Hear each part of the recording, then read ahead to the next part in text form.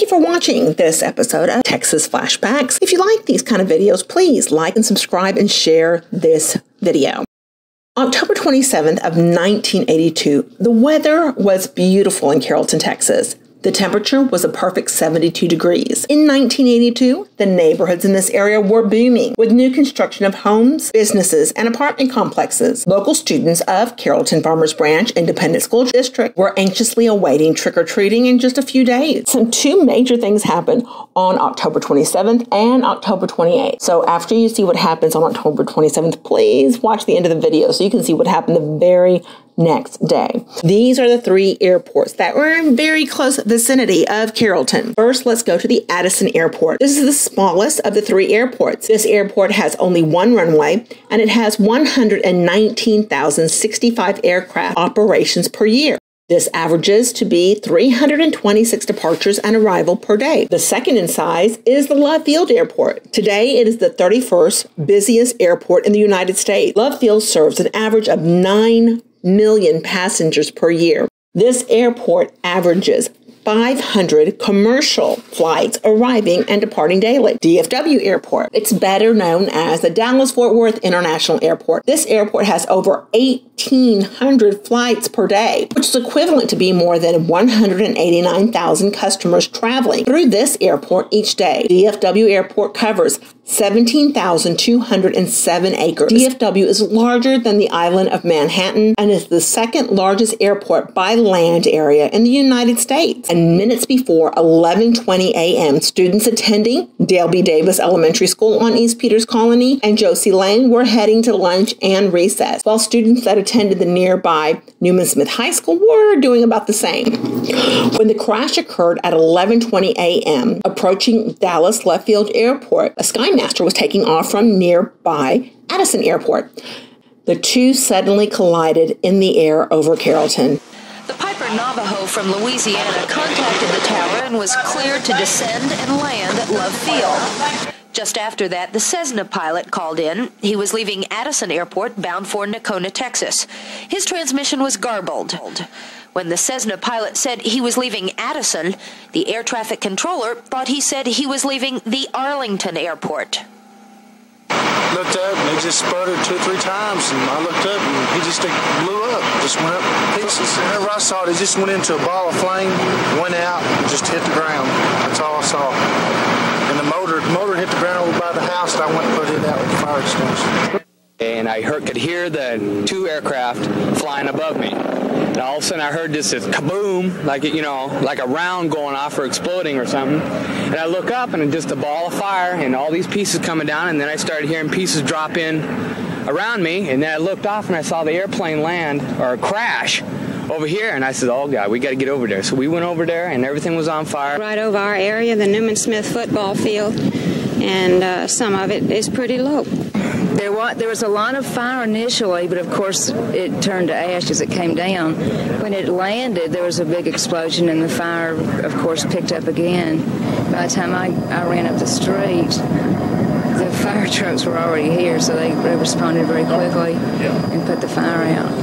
But it was very frightening, very, very frightening. I saw parts flying over my garage and into that guy's house over there, and so I just ran outside real quick, and I saw the flames in front of their yard, and I saw some of it in our yard, so went back in, I called the fire department. Lonnie Kiker lives next door to where one of the planes crashed. What happened in his own neighborhood has frightened him. Well, you kind of wonder every time a plane goes over if it's going to fall, You hear them going over at night and stuff. This woman moved to the neighborhood 3 months ago, but now wants to move. I'm going back to Montana. I don't like the planes, and I don't like living right where they're going to come down. The wreckage has already been removed here. The fire was put out yesterday. But it will be a long time until people here put that sight out of their minds. Kevin Berger, Channel 5 Action News, Carrollton. Today's crash is a grim reminder of something the professional air traffic controllers warned of 3 years ago. This area is vulnerable to a mid-air collision, and if it happens, it will happen over Carrollton. But over there in the front yard, there wasn't much left. There is another aircraft involved. It appears that they were both fixed-wing aircraft, but there's a school. We're still investigating. Any parts of that school? Not to our knowledge, no. There may be debris. As you can see, the debris is widely scattered, and it will cover a large area. I think what we'll try to do is start a straight line boundary for the bridge down here. I'll try to work as far north as I can. And we've got body parts and plane parts scattered from the Summer Creek Apartments and Peters Colony in Josey to Treeline in Josey. So we've got quite a large area to search. No, we have some debris at 1814 Addison. The Piper Navajo was bound for Love Field out of Opelousas, Louisiana.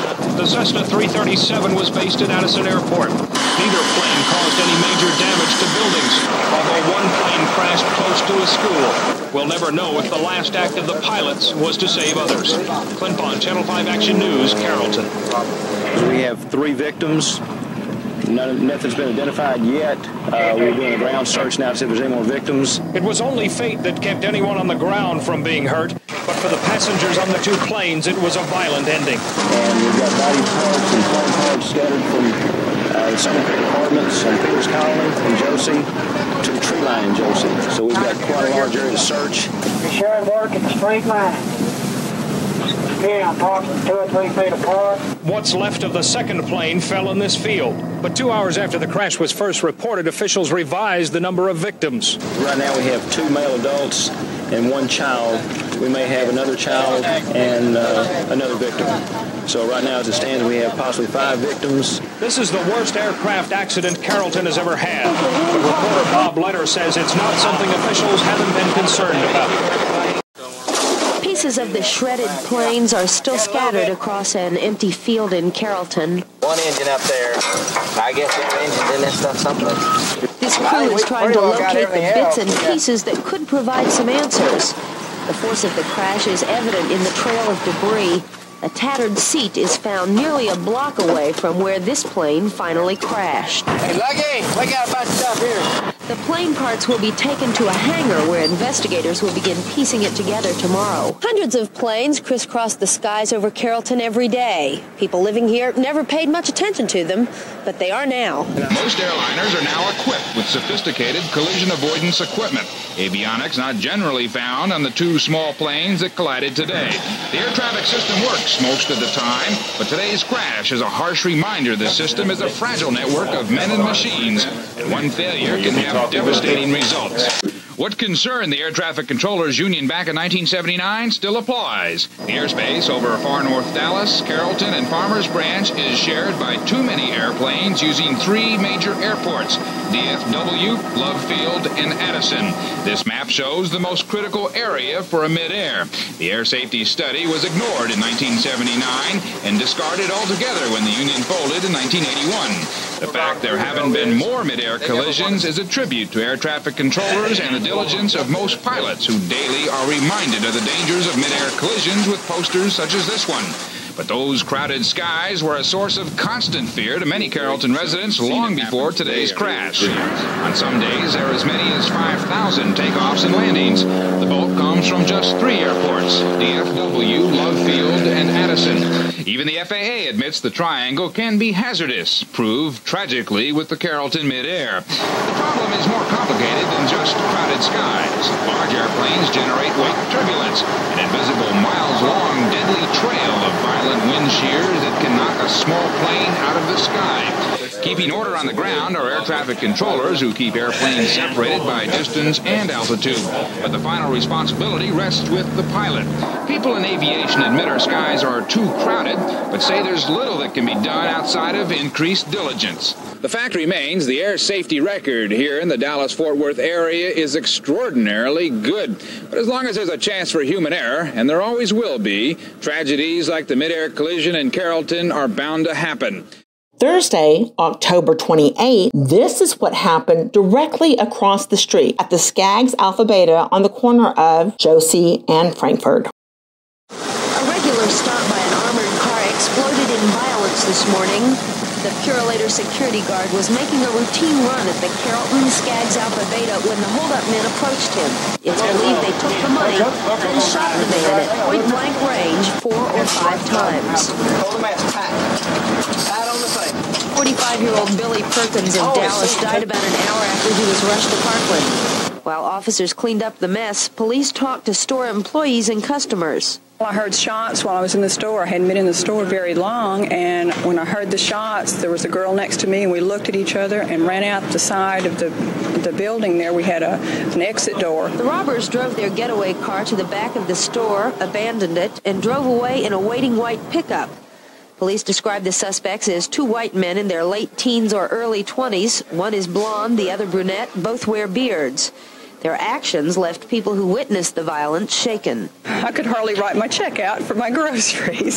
Store officials won't say how much the thieves got away with. Kevin Berger, Channel 5 Action News, Carrollton.